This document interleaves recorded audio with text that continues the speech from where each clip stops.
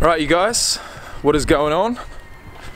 And welcome back to the third update video of the day. And well, we're actually in central Christchurch. This is Battersea Street, and we're at none other than Bodycore Gym, which is actually on both sides of the road. Bodycore is my second gym. My second gym membership. This is the gym that I've been meeting my coach, my bodybuilding coach Steve Orton, at once a week for the last 10 weeks. And what we do is we come inside. The actual weight part of the weights part of the gym is on that side of the road. This side of the road is, as you'll see, the cardio area, which is sick, and the posing area. So this is the cardio room. It's pretty decent size. It's got everything you'd need, loads of stuff, and heaps of space. But in here, as some of you may recognize, this is the posing room, man. So this is where Steve and I will meet. He takes my body fat. I turn around here, put the camera there, and start filming. And him and I run through my posing. So basically, the only reason I'm here, guys, is not actually to do some posing, but I want to discuss my bodybuilding plans. Because at the end of the day, we've got some. Where are you going? Come here. So once I get that sorted, are we good? Yes, we are. Okay. Welcome guys, welcome to Bodycore Gym. I've become, quite well acquainted with this place over the last 10 weeks, as I said. I've been here every single Wednesday morning at 7:30, right in this very room. Every single Wednesday morning. There's been some mornings that I've woken up at 6 and thought, I cannot be fucked. But it's about consistency. It's about showing up even on the days you don't want to. But you know, if you start feeling that way, that the thing that sort of instantly gets your head back in the game is the fact that you are actually paying for this. You're paying for the service, and you know, there's a reason why you pay for that. It's worth it. It is worth it. And it's not only worth it for the physical. Obviously, Steve is, you know, he looks at my body physically and he knows what he sees and he's helping me get into shape. But mentally, having someone there that's done it all before has been hugely helpful to my mental state, my mindset. You know, my mindset coming into this was all for fun. And you know, I think Steve saw that as, okay, yep, he's taking it for fun. I don't know how this guy's going to get into shape, but I'm going to try and help him. And at the end of the day, you know, your coach can help you as much as you like, but you're the one that's going to have to put in that work. You're the one that's going to have to suffer those nights when you want to eat something. You're laying in bed pretty hungry, but you know you can't. And it's those times that having a coach in your corner, even if you don't talk to them, you know, just knowing that they are there if you do need to talk to them, if you are in that bad of a spot where you're like, fuck man, I'm about to eat the house down, what do I do? I never got to that point, but I'm sure he would have helped me through it regardless. Now, guys, I have discussed with you earlier today the bodybuilding show that I did. It was 3 weeks ago now. It was here in Christchurch. It was called the South Island Championships, the NZIFBB South Island Champs. Now,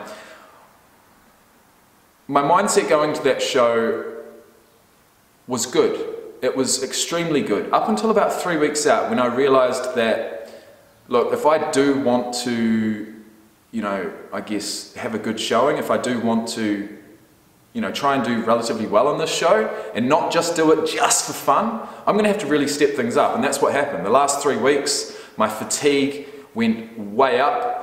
I was laying in bed hungry at times, which is a terrible feeling. My sleep pattern was out of whack. You know, I was up at 2, 3 in the morning some mornings because I mean, you don't need much sleep when you're that lean. I mean, that's what your body's telling you, right? So I'll go to bed and I'll wake up refreshed as if it's been an 8-hour sleep, but I've only been asleep for 2 or 3 hours. Now that's weird. But that's what comes with getting really, really lean, apparently. You know, I'm waking up in the morning after, if I eat carbs, the veins start coming up on my stomach. You know what I mean? You can literally, once you get to a certain level of body fat, you can really start to understand and actually see visually what nutrition is doing to your body once you ingest it.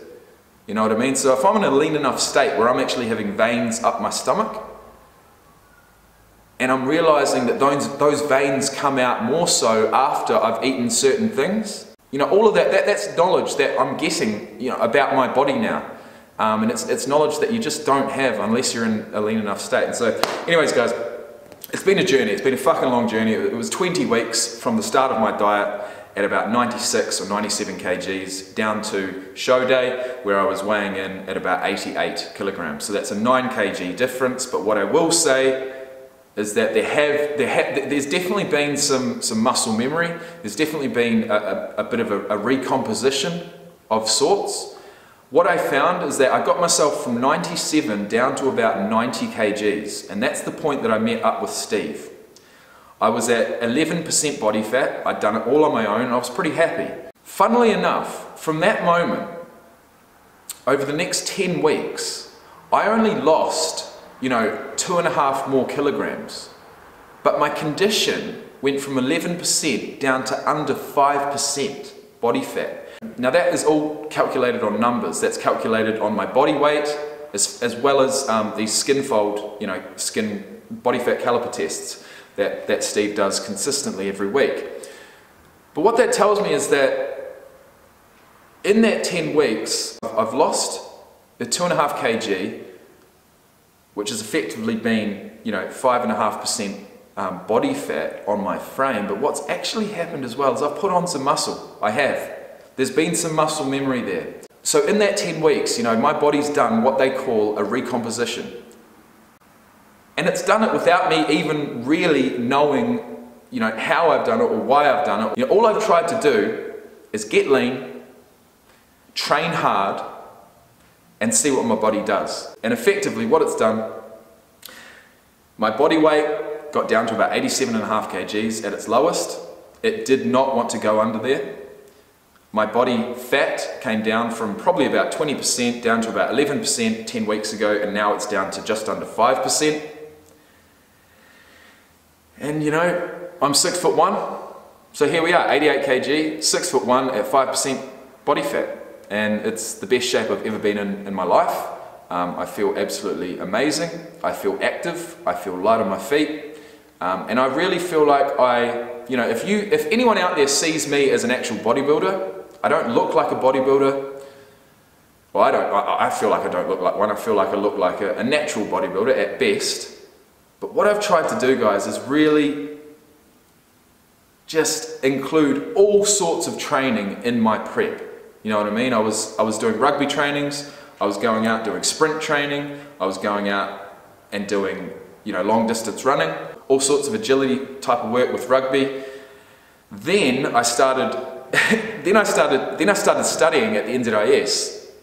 Started doing all sorts of shit there. All sorts of fitness testing, cardio workouts, weight-based workouts, outdoor workouts.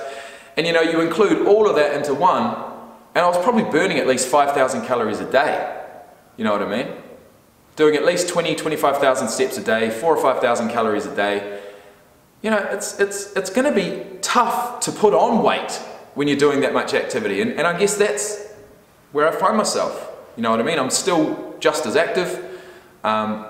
Since the show, I have actually upped my calories. I've upped my carbohydrates quite considerably, whilst trying to maintain that 5% body fat condition, because at the end of the day, I want to compete again.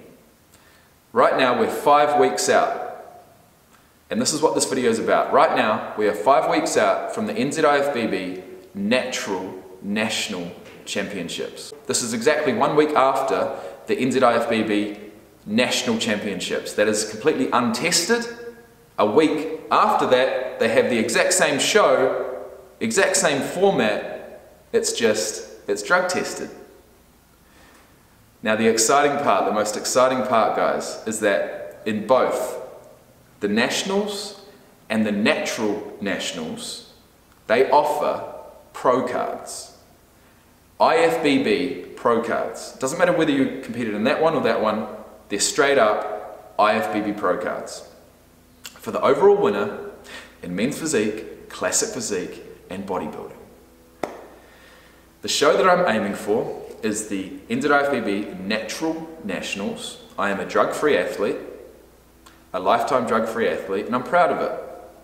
And I am so excited to have the opportunity to stand up on stage with a level playing field and to have an IFBB Pro card on offer.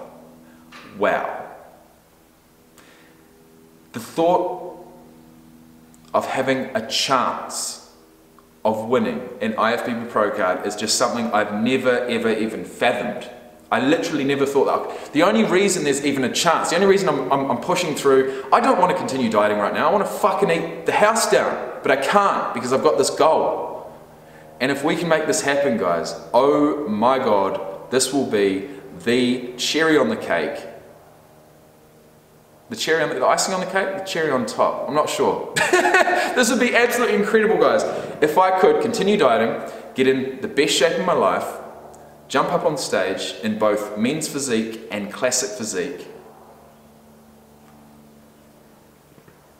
get into the overall by winning your class, and you're up there in the overall pose down, knowing that the winner receives an IFBB Pro card.